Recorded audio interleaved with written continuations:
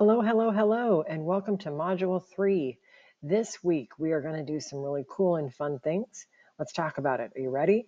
So in Module 3, you're going to continue communicating and connecting with your potential internship partners.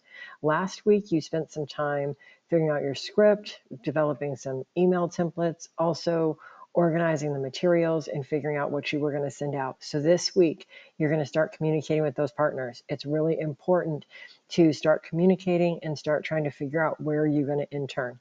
Also, if you run into problems this week, reach out because we want to make sure that you are feeling comfortable, that you're communicating, and that you're one step closer to securing that internship. So that's assignment number 1. You're actually going to be continuing in the tracker.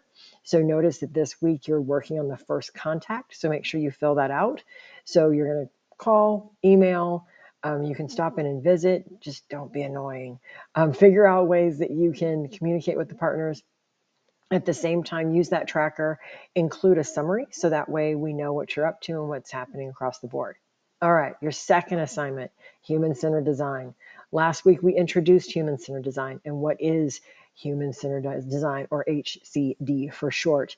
This week, we're going to dive into what is inspiration, or the inspiration phase. So you're going to have some time to go through another slide deck. You're going to fill in answers into that slide deck. Again, that slide deck will go into your portfolio and it'll go on the inspiration page. So this is part 1.